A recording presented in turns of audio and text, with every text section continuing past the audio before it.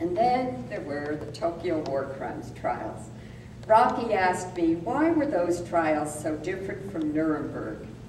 Former State Department spokesman Harding Carter once termed the Tokyo trials the dog that did not bark. That was a good old Tennessee phrase which pretty well sums up the tone and outcome of those trials.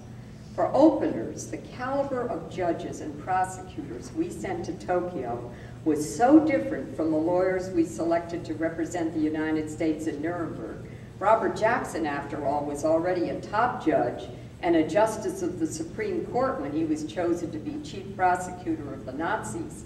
He worked with British and French top jurists in London for quite a while before the trials opened to develop the very important and groundbreaking concept of command responsibility. But when it came time to assemble the legal team for the Tokyo trials, we sent people who were either controversial or had very limited experience. Although Joseph Keenan, like Robert Jackson, was part of President Roosevelt's inner circle, a top criminal lawyer in the Justice Department and a graduate of Harvard Law School, he was thought to be a heavy drinker whose flamboyance often got the best of him.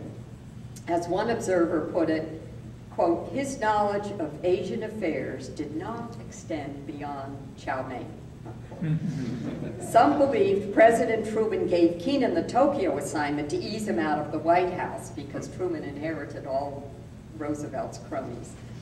His own chief of staff said Keenan was so controversial, we got off on the wrong foot. He did not measure up to the job.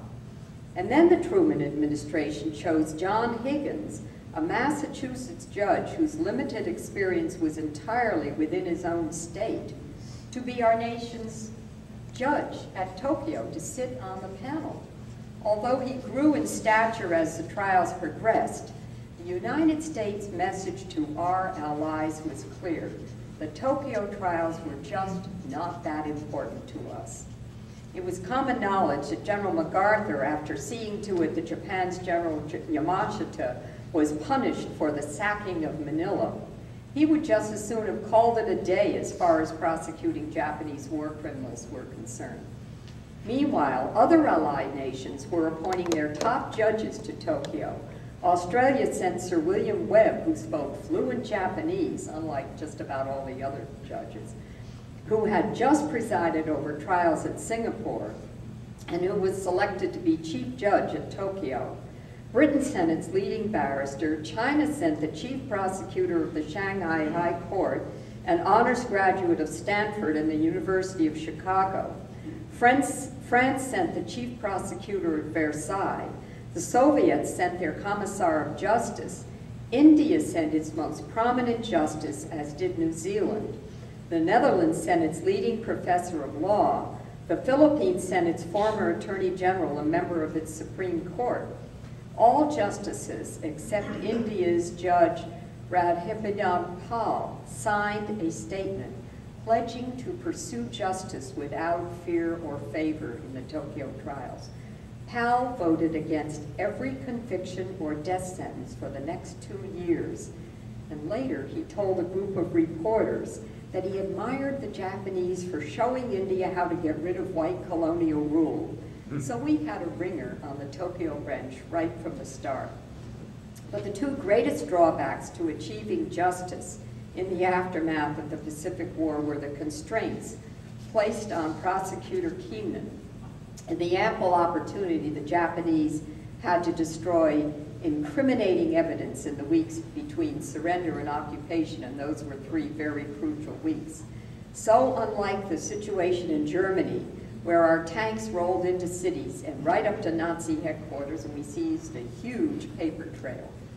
As Keenan prepared to board the plane in Washington with Robert Donahue at his side, a courier drove up with an envelope containing 2 instructions from the White House. Under no circumstances was Emperor Hirohito to be implicated or placed on the witness stand, and Keenan would be allowed to cross-examine Tojo. Can you just imagine if Hitler had been alive, you could be sure Robert Jackson would have had him on the witness stand. When Sir William Webb learned that the U.S. would not allow Hirohito to be tried at Tokyo, He threatened to conduct his own separate trial, and for several weeks he was sent back to Australia to cool off. And the Russians were furious that no Japanese company heads were put on trial for their most obvious roles in the planning and prosecution of the war. Mitsui, which until recently was the third richest company in the world, lent the Japanese government billions to finance the war. Robert Donahue told me that he and a fellow investigator tried very hard to establish enough of a paper trail to indict the detained company heads for Class A trials, but everyone said they had followed the Japanese government's August 16, 1945 directive, that was the day after the emperor announced surrender, to destroy any documents, quote, which might be embarrassing to us, unquote, and that's what the secret message said. Another investigator, William Gill, sent to search for evidence at company POW campsites, said time and time again the Americans were told, oh, our documents were destroyed in the bombings, or oh, we were told to destroy everything and we did. We knew they were lying, Gill said, but what could we do? We came away empty-handed.